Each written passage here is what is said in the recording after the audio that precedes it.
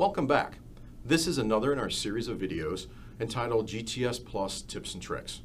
This one's all about Snapshot and how to configure a snapshot. So let's dive right into our data.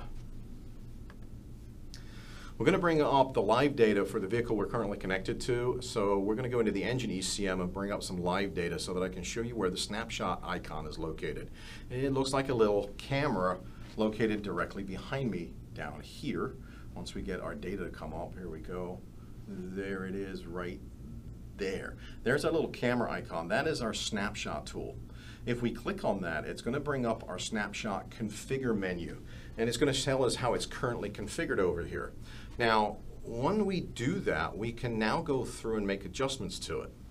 There is another camera with a little gear in it. That means we can go in and change the settings for our snapshot.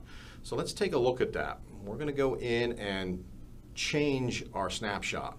We could just hit the red button and use the default settings that are already in here, and that would work just fine, but I want to show you a little trick in here. We can go in and actually configure a snapshot to occur without you actually hitting the button. That means you can keep both hands on the wheel while you're driving. What we can use are these four boxes up here. We can use our DTC check mode, our parameter, or the manual, which is default. We've already seen that. So let's go up and look at parameter. What I can do with this is I can select one of the data list parameters and give it a value above which it will start the snapshot. We're going to leave all of our other configuration alone right now. We'll come back and change that here in a second, and you'll see why we're going to do that. All right, so up here at the top, I'm going to select a parameter. In this particular case, I wanted something that I could vary the output of, and I just picked engine RPM because I can step on the gas pedal and I can make the engine rev up and change the RPM. Now I set its value to be greater than. So I chose a specific value in here, 1562 at random, nothing specific. And then I wanted to go above that. And then when I hit OK down at the bottom, the snapshot configuration has changed, and when I hit the red snapshot, it doesn't do anything. Well, the reason behind that is our engine RPM right now has not got above our 1562. Once it does, it will automatically trigger the recording, which you'll start to see the blue line move from the left to the right side of the little white box down there in the bottom.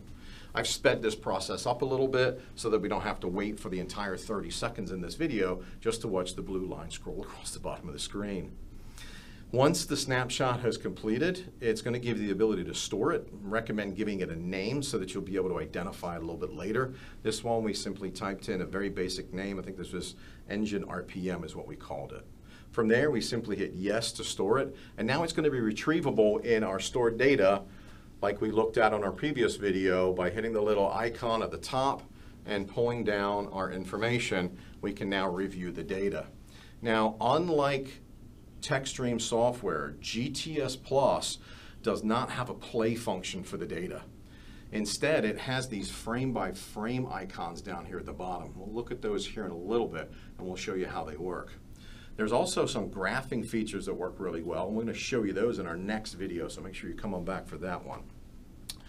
All right, so let's take another look at how to manipulate the snapshot feature. We're going to go back out and bring up our live data again. So using the little hamburger up in the upper left-hand corner, we're going to click on that so that we can go to System Select, bring up our engine, use the primary data again, and then hit that little snapshot icon. Now, in this time, when we go into our configuration, what we're going to do is we're going to change the start point or the trigger point. And we're going to put it at 50%.